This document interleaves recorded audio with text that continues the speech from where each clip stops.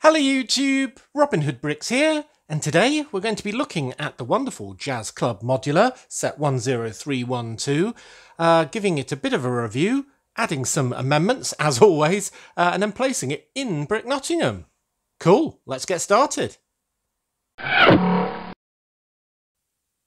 Well, before we go inside and look at the wonderful goings-on inside our jazz club, pizzeria and tailor, I think it's worth focusing on the front perspective because that's what most people are going to be looking at most of the time. Maybe not in my city with the limited space that's available for this thing, so it'll probably be pointing in a rather strange angle up there. But anyway, and I think the first thing to mention is the kind of proportions of each of the buildings. I think they work really well.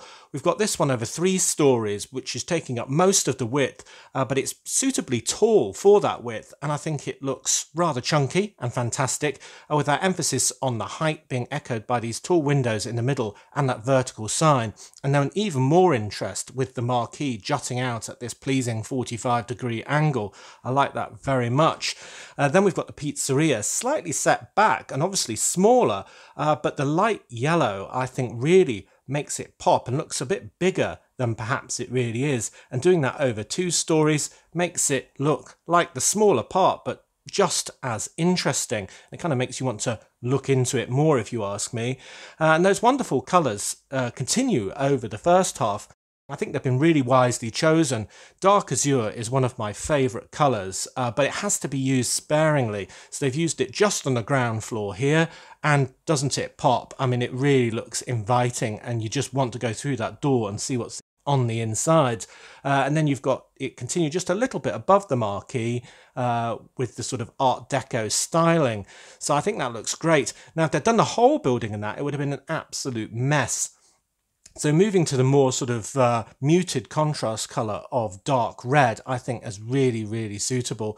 It kind of looks old, established, but still very bright and colourful. And the accent colour of this light bluish grey really sets it off. So I'm very happy with this front vista.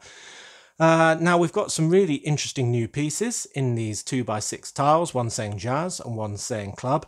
That seems a bit of a cop-out if you ask me, just doing new printed tiles to get around what would be a complicated issue. I was kind of thinking we'd have a really 3D sign here, maybe with a big saxophone or something like that that was brick built. So that's a little bit of a disappointment. Less so with these 2x6 tiles because, well, with all the detail on them, they'd have to either be printed or stickered. So live music all night and magic show, I think that's suitable in that bright flamish yellow-orange, which is another really bright contrast colour. And then as if that wasn't enough, we've got a really nice poster down here on a bricks on the side build, because that's a 1x4x2 panel really, with jazz concert every Friday, live music with somebody playing the trumpet. So I think that looks really, really good as well. So the front view is fantastic. We've even got more new pieces in these 1x2 round jumper plates, which are very interesting, which allow us to add these quarter tiles on to make some really interesting decor. And these window frames are very complicated indeed, and well, quite simple at the same time, so it's a bit weird really. Nothing rocket sciencey, but it's really quite fun to build such a detailed, intricate build. So we've got the very nice little ledge that's provided by those 1x2 plates with the, what I always think of as guns on them, and then other pieces and tiles on their side around the outside to make a very precise looking window, both here and for the bigger ones in here. So yeah, I think it was a really fun build actually. I mean, I usually enjoy building a modular, and this one was definitely no exception. Now, I really like the colonial kind of look at this with these round pillars in between all of the windows. But if I've got one criticism of the pizza side of things is, well, I don't really know. It's a pizza restaurant. And we've got the Italian flag kind of striping here of the red, white and green. But so what? I mean, that just could be a pattern. It doesn't actually say restaurant anywhere on it, or pizza anywhere on it, or, well, anything. So it could be a shop, or, I don't know, a gelato place, or goodness knows what. But to contrast with that lack of detail, we've got a little bit here that I just love, with the not only 2x2 round printed tile of the tailor, established 1932, but also the door that is colour matched in that medium lavender colour that goes straight to some stairs to go up to the next floor. And I think that's a really good touch and making really good use of our very limited space on this 32 by 32 base plate. So yeah, I think it's a really good start, this front view. I like the hanging baskets with these purple flowers. I think one weakness as well, apart from the signage on there, and maybe this being a bit tame, is this table right out into the street. I think we arguably needed a second one here, or maybe just moving it here. I might still do that. But also another new piece that we've got is this umbrella piece in this dark green, bright light yellow and red. And for me, that is just a horrible colour combination. It kind of works up here, but it really doesn't work on there. I think that's probably the most dingy and horrible umbrella I've ever seen Lego do, so I might be swapping that out as well. But yeah, really good start. Let's get this thing open and look at all the floors as we go up. Good, good. Well, floor number 1 is dominated by the Jazz Club sign that stays attached to the top of the marquee, so it kind of gets in the way of filming, but the marquee itself is quite a clever build actually.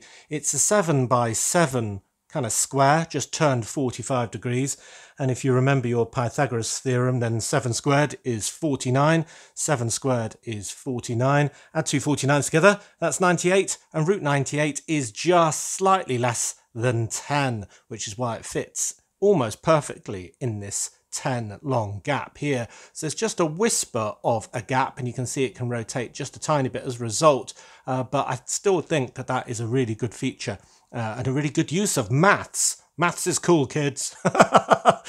Anyway, the inside of the Jazz Club is first of all gone through with this door, but also via this ticket booth. And I think the only weakness of that, which I do empathise with having designed my own modulars, is that we haven't got much of a ticket booth on the inside. It's just kind of a shelf where somebody must be standing before the performance.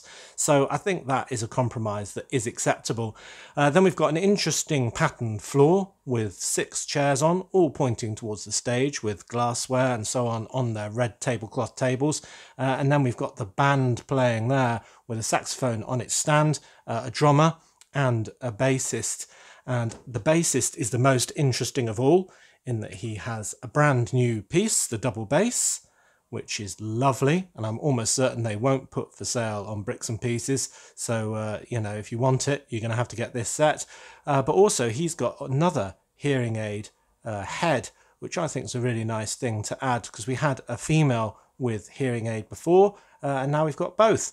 Another new piece is that torso for the band uniform. So the theme continues with these really nice lamps on the sides. We've also got a bathroom under the stairs, about as small as the one that I did in my mall. Very hard to see. There's no access to that one either. You can just see the beginnings of a sink and the bowl itself. But it's nice that they included that. Then we've got our walkway through to the pizza side, and it's very narrow, 3-stud wide stairway. But you know, also having designed these things before, it is good to get these things done in as small a footprint as possible. So yeah, I appreciate that as well. Now, the gap between the two bits on the inside, I don't quite get. I mean, it does make them both a little bit more open. I appreciate that. But in a practical sense, I don't really like it, because essentially the noises and the smells of, I don't know, kids getting pizza would go into the Jazz Club, and all the noise of the jazz, if you don't like jazz, would be going into the pizza restaurant. So yeah, I think that's a bit odd. It's kind of necessary in that the pizza guy needs to go out of there and out of the back door in order to get to the wood store for more wood for his wood-fired pizza oven. So, yeah, I get it in a sort of ergonomic sense, but I think the aesthetic is let down a little bit. I mean, that view's great, but, you know, does it really work? Maybe we don't really mind. Anyway, so we've got a really great big pizza oven in here. And I was very interested with this build indeed, because as you may know if you watch my brick hauls, I've been trying on a quest to get the best pizza oven pieces possible from all of the pieces over many, many years to make my own in a pizza restaurant that I had planned for the other side of the city. So I think we can still have both.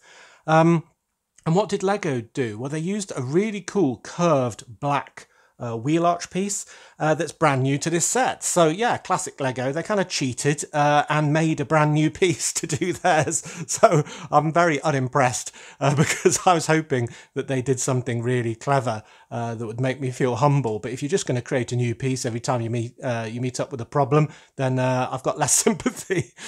Anyway, I like the interior of here. We've got quite a simple counter.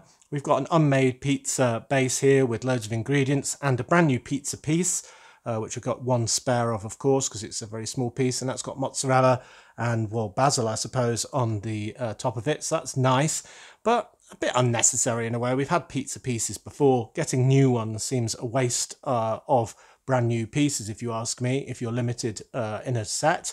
I've got some condiments over there. No seating on the inside. Well, there probably wasn't room, so I guess it's more of a takeaway place, which makes the connection between these two less. I mean, I guess patrons can come in here and get pizza and take it back in. Yeah, I guess so, but I'm just wondering about that noise. Also, it is just a pizza place. It's not an Italian restaurant. It's a pizza place. There's no pasta, no carne, no dolce, no espresso, nothing. Just pizza. So yeah, I'm a bit underwhelmed at the lack of diversity in there. But the black and white check floor sets it off well, and I really love that yellow on the inside as well. But still no menus, no signage, nothing to say that this is actually a pizza place. So yeah, a bit lacking still in that. But the sides are relatively clean. I usually remove these Technic bricks in case mine don't end up next to neighbours. I don't think I need to in this case because I think it will be sandwiched between two.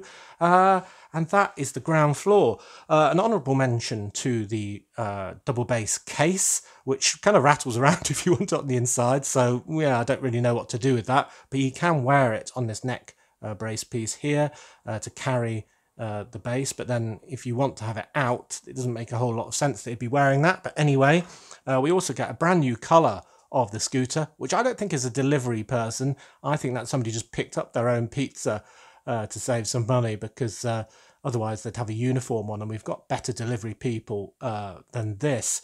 But it's nice in this bright green colour, so I very much approve of that. And then just a minor thing that I've changed already is to get rid of these 2x2s in black, which underneath things like the lamp and the table. I just hate seeing those tiny chinks of black on the corners shining through, so I've just swapped mine for dark bluish grey. But yeah, a really nice ground floor, I must say. So let's move up to the second floor. All right, well, the second floor is where I start to nitpick and get unrationally bothered about very minor details. But anyway, let's start off with the right, where we've got the tailor. Now, he's got his scissors, he's got his sewing machine, he's got all of his cloth on rolls, a mannequin, a nice fire that continues up that chimney breast on the outside. And it's quite a small room, but it's absolutely elegant and perfect, and they've continued that colour coding on the doors. So this side I've got no problem with whatsoever. It is almost perfect. I have got one gripe though, which is the way this was built. I mean, obviously you want the yellow brick continuing on one half and the red brick continuing on the other, but the way they did that was joining the two sections together with Technic pins on 1x1 Technic bricks, and you can see one there. So it's still visible on the outside, but it also has the added issue that essentially these aren't very well connected. I mean, at the very end, I really don't understand why they didn't put some sort of shared plate in grey, because it wouldn't show here in grey, just to link them together a bit more firmly at the bottom, because every time you lift it off, it does move. And however well you push those friction Technic pins together, it doesn't quite stay together as it might. Now, I really like these balcony bits here, the windows and the colour contrast of that medium nougat colour in there. I like the hanging baskets, as I mentioned earlier, so that's good. Here we've got some interesting stained glass windows, making the building look even more old and established, I think, kind of like an old music hall or something like that. And then these tall ones behind the sign. Very clean side, which I always like, even though it's going to get covered up. And we do have some detail on the back, which is good, with some windows here and this nice little balcony area at the middle. So I like the different style of windows on both halves, and I like that little bit of well, interest and change in shape that makes the entire back not one great big flat scene. So then the middle bit with the corridor where we've got the stairs coming up from below, and then another flight going up another level, another one 3 wide. Now this one doesn't have a handrail, so it's a bit precarious, so they haven't bothered fixing that, but you know, I can kind of forgive them that. And then we've got the office for the owner of the jazz club. Now before we get in there, you'll see the door is there, that door's there, that door's there. Oh, well, that is a complete mess, isn't it? A complete jumble of doors all opening into the same space. So I kind of think they could have moved this one, say, along to here or something like that, just so there wasn't too much of a clash all at one end. But yeah, minor gripe. I did warn you. So this area is right over that wonderful triangular stage in the corner of the floor below, so you can get a great view over it. Now, why that would be directly linked again for sound pollution to somebody's office where they might be having private meetings or something like that, I don't know. Even if she is a massive jazz fan, maybe it doesn't matter if they're only doing shows on a Friday night. But we've got a really nice corner desk, old style telephone, a nice desk lamp, and a gramophone with a new print of a record. Again, we've had old ones of that, so I don't know if that was a waste of a new printed part when we could have had a more amazing sign out the front. And then a very, very small 2x2 picture on a wall, which I think is so small it looks a bit silly in a way. So I'd have made that a lot bigger, I think. But otherwise, it's a functional office. Would this have been better as a viewing gallery for more people who are paying customers? I think it might have been. But my biggest gripe is the fact that, if you remember, we accessed all of this from the stairs to the tailor, from the tailor door that was that lavender one. So to get to her office, she has to go out of the front door of the jazz club, round the corner, back in the door and up the stairs, which doesn't make a lot of sense. Now, again, from designing these things, I know that having 2 stairs up in one, it just seems like a massive waste of space. So I kind of get it, but maybe there should have just been a sign at the bottom with an interconnecting door or 2 doors at the bottom, and then the purple one continuing up here. I don't know, but essentially, yeah, it's kind of got that thing that Assembly Square suffered from. We have to go through one business to get to another. But I do like it. It's very pretty. And none of those things are going to ruin it for me. So, awesome. Let's move another floor up. Now, the next floor is in 2 sections, which makes a lot of sense, so I like that. The main building continuing on the main one.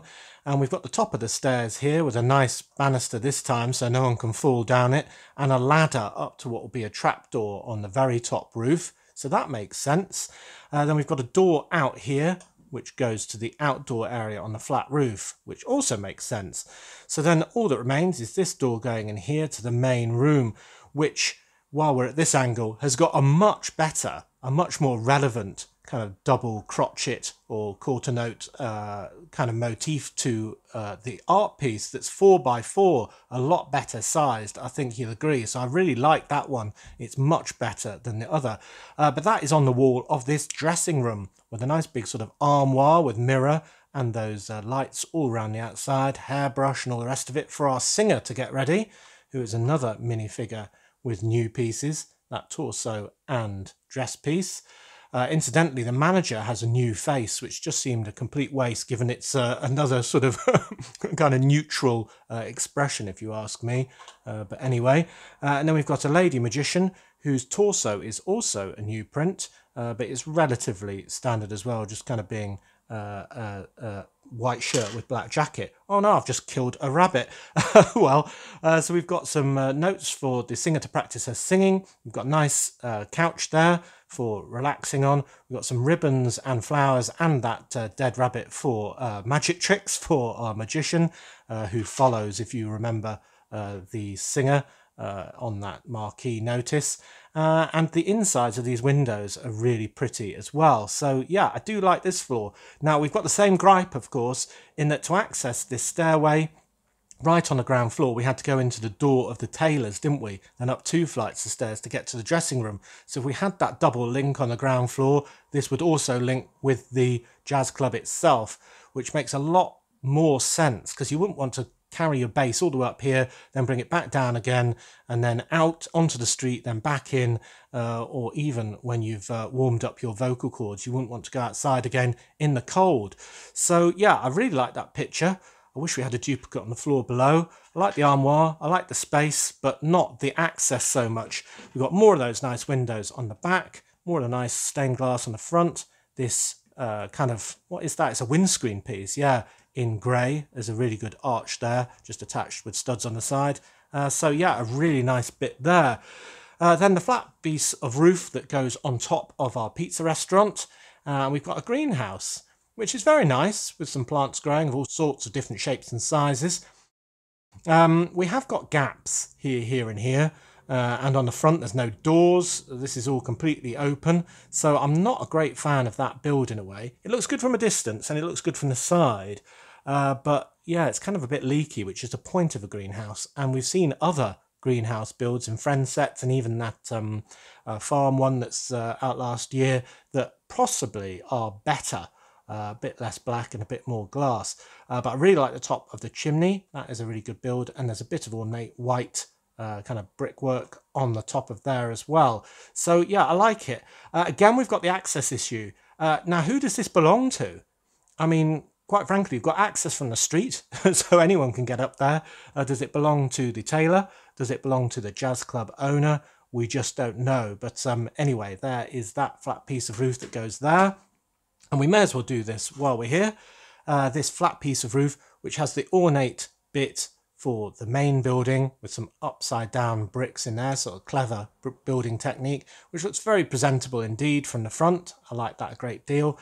The hatch that's at the top of that ladder, a couple of steps down, and then, yay, a little squirrel on his little dead leaf squirrel nest. Now, I think he'd go somewhere a bit more secluded than this, to be fair, because it's right out in the open. So I'll probably keep this little micro build and put it somewhere else in my city, but I'm not sure it's going to last in there. But I agree they needed something, because otherwise it would have been really flat and boring. So I'm glad they added that detail very much. Cool, so let's build this all back together. Then we can give it our final point score, our final verdict, and then I can start telling you how I'm going to make it even better, in my view. You'll have to let me know what you think. Well, overall, I think you can tell that I really like this modular. It is really interesting. It's got very good building techniques. It was fun to build, interesting colours, interesting pieces. So I very much like it, and I'm looking forward to having it in Brick Nottingham. But before I give you my verdict, I think we do need to talk about price. This is £200 or 230 US dollars or 230 euros, which seems a lot, but it's the way that all Lego sets seem to be going at the moment, up, up, up and away. Now in this case you do get 2,899 pieces, which is quite a lot, so I think the ratio is about right, albeit a lot of them are very small pieces like this, and the 1x1 tiles on the outside and in the mosaics and stuff. But there are 8 minifigures as well, quite a few printed pieces. Yeah, I think it's just about the right price. As always, it could always be a bit cheaper, let's face it. But I think overall my view is, although I love it and I'm looking forward to having it in my city, is that this is just a little bit safe. I always think they need a bit more flourish and a bit more excitement. I think back to when I built something like the detective's office, and I was just thoroughly impressed, and reopening it to sort of look at the insides and how clever it was in certain areas, and the printed pieces I thought were absolutely brilliant. Now in this one they're necessary, and here and here I think they're great, but this is a real cop-out if you ask me. The pizza oven using a new piece is a bit of a cop-out, but not so bad. But the absolute absence of any signage on the front of this side to let you even know what this business is just seems like a mistake to me. That squirrel on the top, though very good fun, is just dressing up a very plain roof.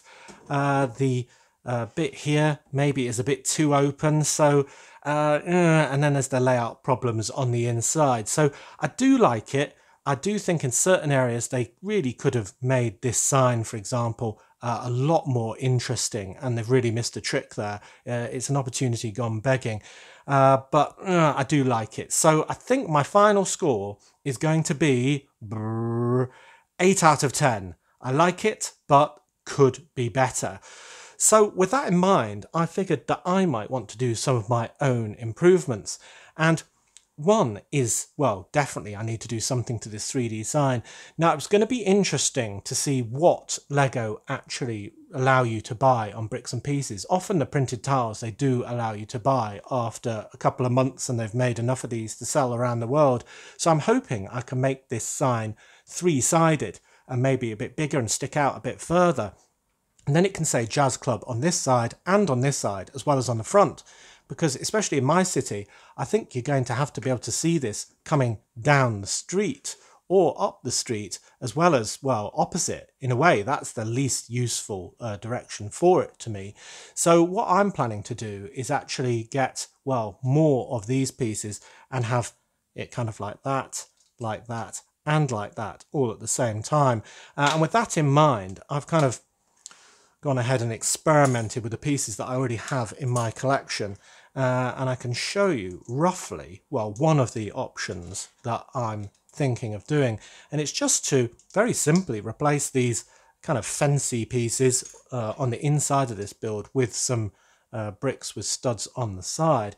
And then when I put this bit back in the middle, I can also add some similar builds. These are done with sort of smaller pieces, but you get the idea, to that side and to that side. And then it makes it a lot more interesting.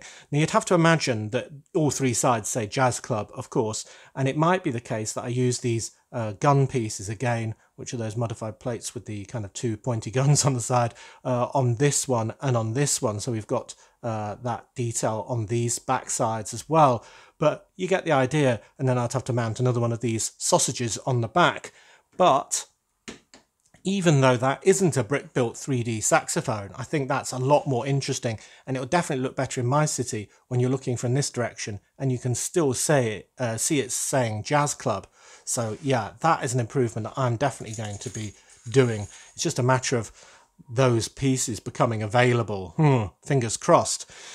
Another thing to get the outside looking a bit more interesting, and that lack of saxophones sorted, is just to modify these Art Deco pieces. So I'm just going to remove the quarter gold tiles and add saxophones with a modified tile with clip on, just so we've got a bit more detail, because I, like most people, probably think of the saxophone when thinking about this sort of a place. So I think it's very iconic sort of thing to have on the outside. So maybe that above both sides is a little bit of that 3D sign that we're missing. And if I just get them both straight, I think they'll look rather good.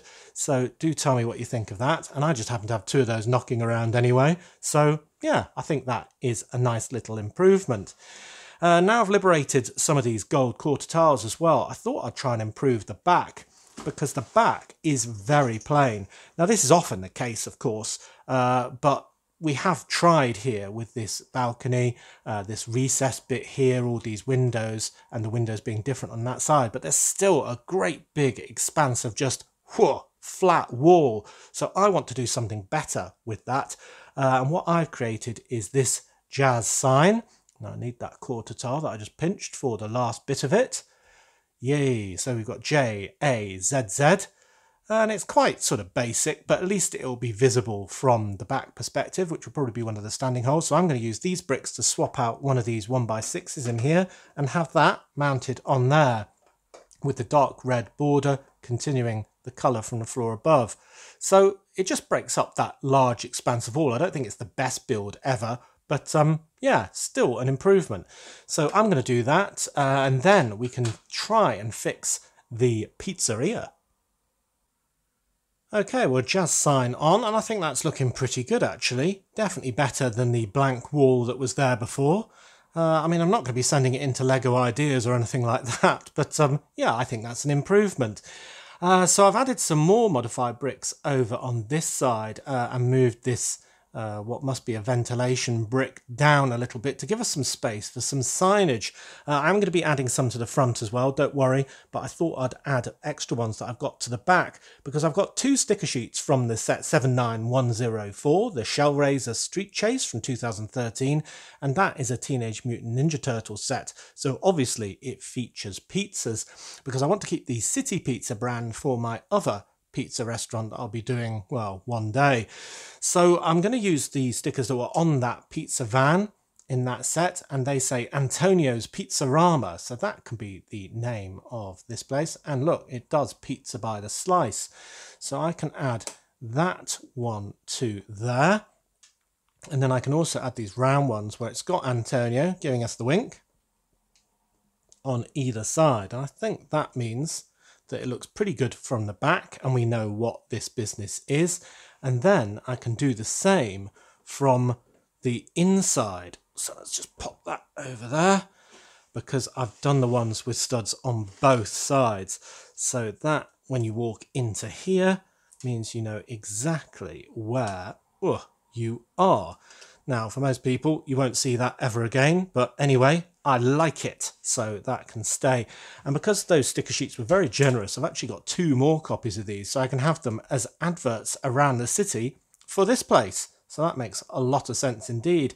Now at this stage you might be thinking, well, why on earth are you not putting any of these on the outside? Wasn't that your main problem with this build? And well, it was, but I really like 3D signs, as a lot of you may know, so I decided to go even further than that and echo something in this bright light yellow colour that came from a Duplo set, namely set 10834, Pizzeria, and that is dun dun dun, a massive 3D pizza. Yes, in exactly the right colour palette, with the red and the green and the white of these actual pizza pizzas shown up as well. So I just thought that was absolutely perfect.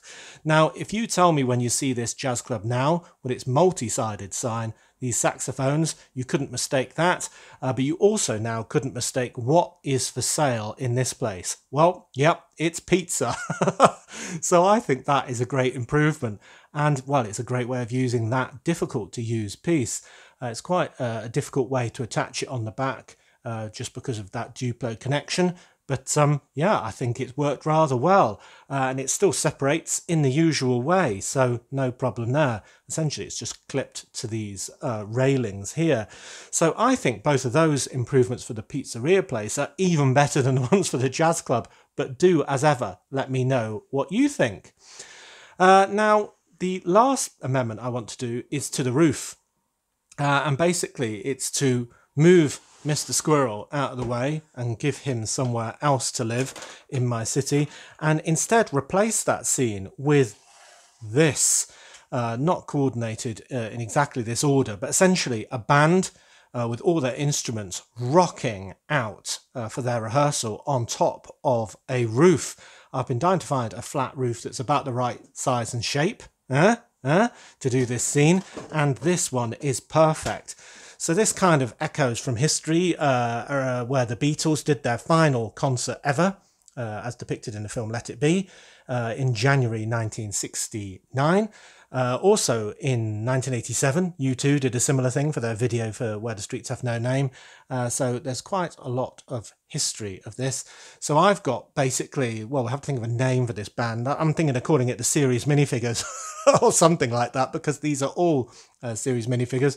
We've got here the rocker girl from series 7 with her wonderful face paint and echoed on her guitar.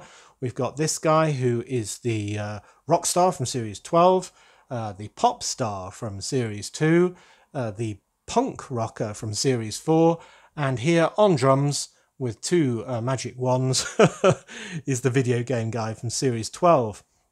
And I love this construction for a drum kit with cymbals, hi-hat, and all these drums all surrounding him. He has to be quite high for it to kind of work, so his chair's very high up, but I still think that looks really good. And the bass drum has got a glow-in-the-dark dish piece on it that came with the set 9467 Ghost Train a Monster Fighter set from 2012. So that will really glow under the lights of my Lego room. So essentially, I just need to take all of this off, including these two massive oversized speakers, arrange it as a scene on top of my roof, and then I can put the whole lot in my city, Brick Nottingham. Well, better signage, front and back, I think you'll agree. But the whole scene is capped off with a real feature now on the roof. The series minifigures, band in action. And I really like that, especially the punk rocker right on the edge, peering over at what must be a gathering crowd on the street. He hopes. Maybe they'll secure their contract. Yes, it's quite a Lego City thing to do, really, this. Not very realistic, but quite noisy for the neighbours. But it does make great use of the space and shows off some wonderful figures and pieces and micro builds in that drum kit. And that face is just going to glow in my Lego room. So I'm looking forward to that a great deal. Cool. So let's get this wonderful modular that's made even better, I think, into Brick Nottingham. Well, a lot of you are not going to like where I've put this because, yep, I've got it facing the wall, largely, just because we're running out of room for all these things in my city. Maybe I should have the band facing backwards, so at least we can enjoy them on the roof. But that's why I was so keen to have these signs on the back and make that look interesting. And you can see I've paved all of the backdrop as well. So it kind of links up with the back door of the Grand Emporium as well. So it does look good here in one respect. We've got all those interesting windows on the back and those nice colours making the rear view great, because some of them are really bad, like the brick bank next to it, actually. I mean, what a cacophony of sections there. It really is quite ugly. I need to do something with that. But we can't see the front at all, or can we? So maybe we need to go to the second first standing hole and the doorway to the Lego room and see what we can see from there. And hopefully when I've got my 3-directional sign on the front of this, you'll be able to see it from over there. But for those that are concerned, I have relocated Mr. Squirrel onto the top of Fast Food Corner. So I think he looks quite good there. It's a bit more peaceful for him. And I've added one of the adverts for Antonio's Pizza onto the edge of my mall railings, so that's tied in better as well. So let's move to the other standing holes. Yeah, you can't really see it from here either that well. You can see why I wanted the Jazz Club sign pointing in all directions. The tiles have been moved on to the side facing us now, so we can at least read where it says Jazz Club. I think that was an important change, but where else is another modular going to go in a room that is as full as this one? We could swap something out technically, but I'm quite attached to all the ones we've already got in position on this run, on a corner there, and on this run. They're quite integrated, most of them, so moving them wouldn't be that easy. Anyway, it's good that we've got the scenes that we have. It's good that we've got the perspective from the back, even if that's all it is. I hope my improvements inspired you to do something similar to yours. But otherwise, let me know, as always, if you think you could do better. Well, I'm clearly going to have to start a crowdfunder for a bigger Lego room because I have officially run out of space for modulars. But turning the band around like this has made it a lot more interesting from the perspective of the second standing hole. They look really good, and that bass drum you can see from an absolute mile, and maybe they're even playing to all of the people in the fairground, which we really need to do a bit more work on. I agree, getting behind in my schedule. But yeah, that looks pretty good. The fact that we can't see the Duplo pizza at all from any angle is a bit devastating, really. But yeah, if you've got any ideas for location better than this, then I'd love to hear them. Though I can't swap the two sides of the road round and have deep modulars on that side, just partially because of the geometry of these 32 by 32 base plates linking up with the entire rest of the city. So yeah, unless I had a 16 by 16 or some sort of roadworks, I don't know. Love to hear your ideas. And this space over here is taken with an idea that will be coming very soon. Anyway, as always, thank you very much for watching. It is appreciated. Do remember to like, comment and subscribe for more awesome LEGO videos. And if you value this channel, there are many ways in which you can support it. Do check out the links in the description below. And if you want to send something to the channel, you can to the usual P.O. Box address. And next time on Robin Hood Bricks, I'll be doing a brick haul. And then next weekend, I think it's about time we did that tour. Now we've got this in position, I think we are well placed to give a thorough examination of our status in the city, though I'm doing a pretty good job of showing you everything right now. So until then, see you! Yeah, these guys are cool.